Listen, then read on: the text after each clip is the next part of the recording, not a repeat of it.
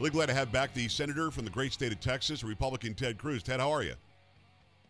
Bags, I'm doing terrific. How about yourself? I'm doing very well. It took COVID-19 to get us to actually see you on these interviews, so that's kind of interesting. Are you home? Are you in Washington? Where are you? So I am at home in Houston. Have been working here all week. Heidi's at home. The girls are at home. The whole family is here. They're doing school from home. She's working from home, and we're just being productive. I'm right here in the living room. I love that the kids are doing school. I've got a 5-year-old and an 11-year-old that are still in school. Then I've got 3 older daughters that are out of school. And the 5 and the 11-year-old, they're doing school at home. The 11-year-old twice a day. I love it. I hated the idea that we were going to shut education down so early in the school year and have no idea how we're going to make it up. And the fact is, in the digital age like you and I are doing right now, that only made sense that we would continue education, right? Look, that's right. Our girls are 3rd and 6th grade, and their school has them. They're doing an online program where they get assignments and they work on homework, and they're able to do a Google Hangout chat where they can talk with their teachers and talk with their classmates. And it's just been a week they've been doing it, but so far it's gone quite well. You got to be careful, though, because I walked through right after taking a shower, and they were doing the Zoom or something, and the camera was on, so I had to sort of run past so nobody saw. I was just in my sweatpants or something. So it's all very. You don't necessarily want to get broadcast to the school in your boxers. That'd be a mistake. That'd be bad, Ted. It is Senator Ted Cruz. I talked to Cornyn the other day, and I want to get your insight on this. The $2 trillion was necessary. It's actually the 3rd piece of legislation. Many people didn't know that had to do with relief for coronavirus and the pandemic. In that money, people are still kind of confused as to how they get it. We have a better idea now that many will get it injected right into their checking account or their saving, whatever account they have for direct deposit. Others have to apply for unemployment. Others have to apply for small business loans and the like. Ted, is this enough, or is there more in the way? Well, it depends what happens in the weeks to come. I think we need this was a major relief package. $2 trillion, even for Washington, is a crap ton of money. Yeah. I mean that's nearly 10% of our national debt, and it says something. In ordinary times, this would never have passed. There'd be no world in which I would support a $2 trillion bill in ordinary times. But these are not ordinary times. This is an extraordinary crisis, and actually 2 twin crises we're facing: a public health crisis of the coronavirus pandemic, and an economic crisis that's being caused by all of the governmental measures that have been put in place to protect the public health. We've seen now over 10 million people have lost their jobs in the last 2 weeks. And so this $2 trillion relief package, I don't call it a stimulus bill.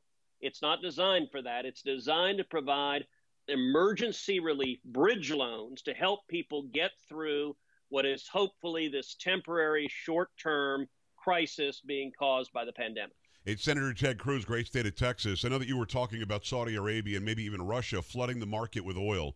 It seems as though those who aren't our best friends take every opportunity they can when they think there's a sign of weakness to try to damage us. I want to talk about the oil industry a little bit. We're a net exporter of oil now. But there's a certain amount of money per barrel that we have to get, these companies have to get, to do the fracking and to get it out of shale.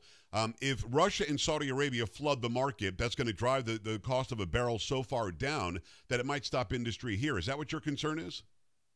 Well, it's certainly a major concern that you saw what Saudi Arabia did in particular is decided to flood the market, to drop the price down, and to take advantage of this coronavirus crisis to try to bankrupt U.S. energy producers, to try to drive Texas shale producers out of business and take away a whole lot of people's jobs. Yeah. And a couple of weeks ago, I joined with 12 other senators. We wrote a letter to the ambassador of Saudi Arabia blasting the Saudis for doing that. I had a conference call with the Saudi ambassador a week ago where I think 9 of us were on the call, 9 senators.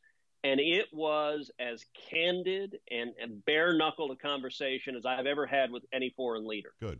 Where I'll tell you what I conveyed. I said, listen, no state does more business with Saudi Arabia than the state of Texas.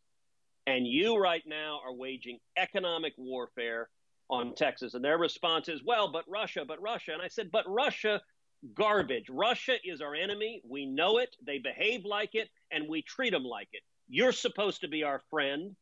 And so don't screw with us. Yeah.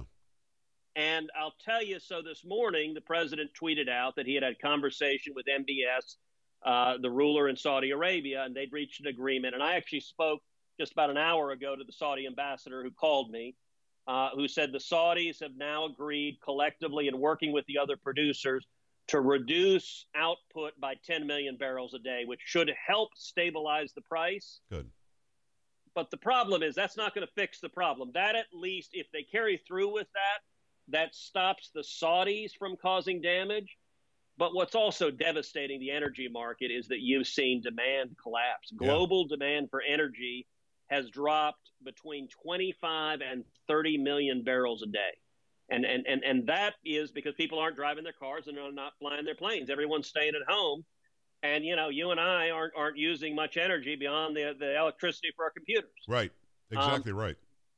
That challenge has got to change. And so I'm spending a great deal of my time this week on the phone with business leaders in the energy sector. I just hung up with the U.S. Energy Secretary, focused on this issue and trying to help as many of the small independent producers, the small E&Ps, the folks who are producing jobs throughout the Eagle Ford, throughout the Permian, all throughout Texas, to help them hold on.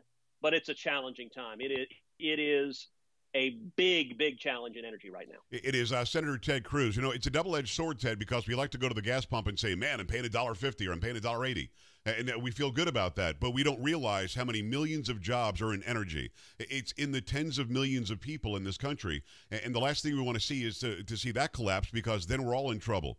I want to go to China for a second. Go ahead. Let me make a quick point on that, Joe.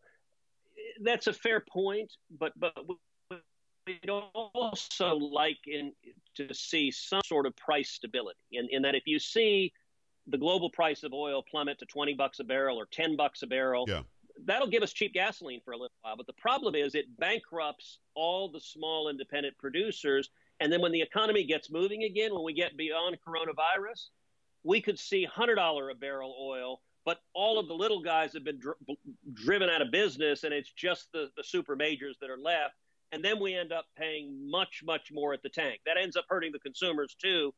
You know, it's nice to have $1.50 or $2 oil, gasoline rather, but if we drive everyone out of business in 6 months, we could be seeing $4 gasoline, which is not a good outcome. And by the way, that's actually the plan by people like Russia and Saudi Arabia, and I'm glad that you stepped up. The plan is get rid of the little guys. The competition is gone. They can set the price wherever they want. And what do we have to say about it? Nothing. No, I completely get it. But it is kind of it's a double-edged sword, because, man, I love paying less than $2 a gallon, but you're right. It could be $4 right around the corner. I want to talk about China if I can, because we just added this $2 trillion We Care bill, whatever we're calling it. I know that it's not a stimulus, and it's right that we're doing it. I support that bill. But where are we getting the money? And are we really borrowing it from China? And if we are borrowing it from China, isn't that sort of circular that this whole thing started in China? Ted, can we financially ask China for some payback because of all this? There's no doubt China bears real responsibility for this global pandemic. The Chinese government hid the outbreak when it occurred in Wuhan. They kept it secret. They didn't bring in doctors. They didn't bring in public health experts. And they let it fester for weeks and then months. When the doctor who was the whistleblower, they punished him. He ultimately lost his life to COVID-19. And as a result of the communist government in China's efforts to cover this up, this became a global pandemic. If they had stepped in and acted quickly, maybe it could have been contained and kept a regional epidemic instead of going global.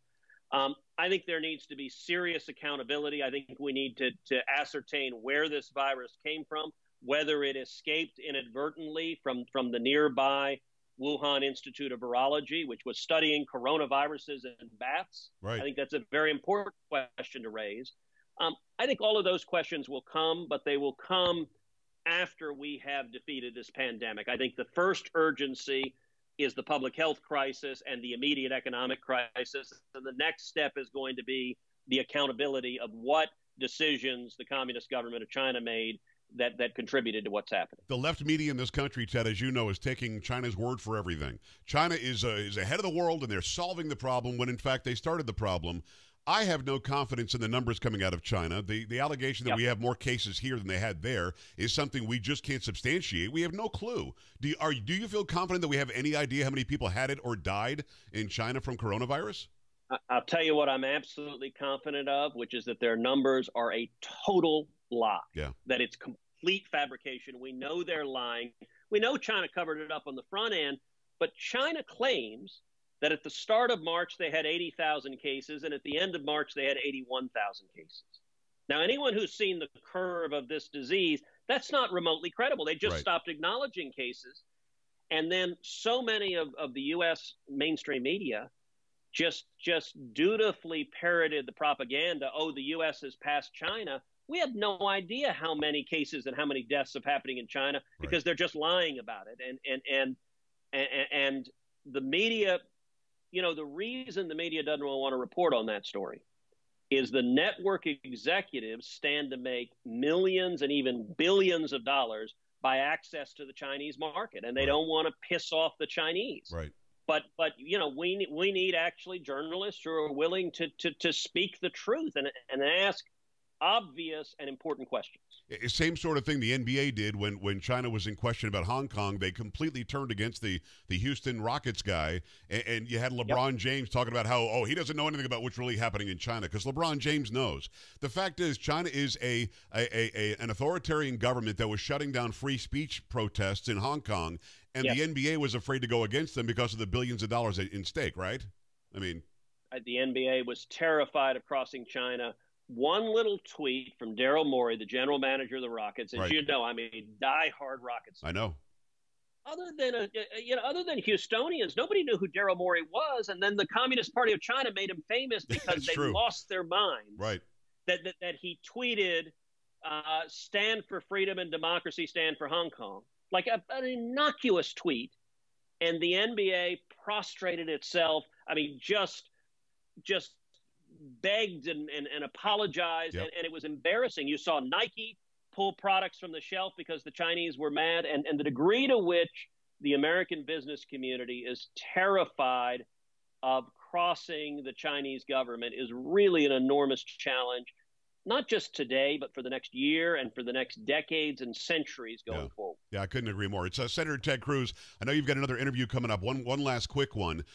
There was some pork put in this bill, and you guys accepted it because the greater good was at stake here. You saw something like specifically the Kennedy Center got $25 million. Ted, the next day they fired everybody. They got $25 million, pocketed it, and then laid everybody off. Nobody gets paid anymore. When something like that happens, is there going to be hell to pay for the left because they were stopping? Nancy Pelosi already delayed it a week. We know that. You guys had a bill, you had it done. Chuck Schumer kowtowed to her. So when you see this money going out to ridiculous items having nothing to do with coronavirus, is there going to be hell to pay, or they just get what they get because they have the House? Look, it was ridiculous and it was abusive. And that being said, and it was the price the Democrats brought as they insisted on these carve-outs. That being said, most of the garbage Pelosi was trying to get in there, we managed to get out. Right. And so you'll recall when we first were going to take up the bill was a week ago Sunday, and at the last minute, the Democrats blocked it entirely. And it's because Pelosi parachuted in with a list of demands of all these partisan objectives she had that had nothing to do with the coronavirus. Right. She was trying to ratchet up emission standards for airplanes. I stood on the Senate floor and said, what the hell do emission standards for airplanes have to do with the coronavirus? I saw that, yeah. Let's focus on the crisis and solve the crisis. Now, thankfully, they were trying to push the Green New Deal. They were trying to push all of their political agenda at the voting ballot. Thankfully, most of that was taken out. And so, look, at a $2 trillion bill, there are parts that I don't like and I wish weren't there. But the majority of it, I think, is important relief. The relief for individuals who are hurting, the relief for small businesses, $377 billion to small businesses and emergency loans. That is available to every restaurant owner, everyone who owns a bar or a nail salon or a movie theater or a hardware store, and that's needed relief, guaranteed loans, and if they use that money to pay salaries or rent or mortgage or utilities, those loans are forgiven. So it's a grant. It's designed to help millions of people keep their jobs so they keep getting a paycheck during this time of crisis. I think that was important to do, and I'm glad we did it. It's why it was unanimous in the Senate, 96-0. Get to his website, tedcruz.org, tedcruz.org. Go follow him on Twitter, at Ted Cruz, at Senator Cruz. There are two different accounts.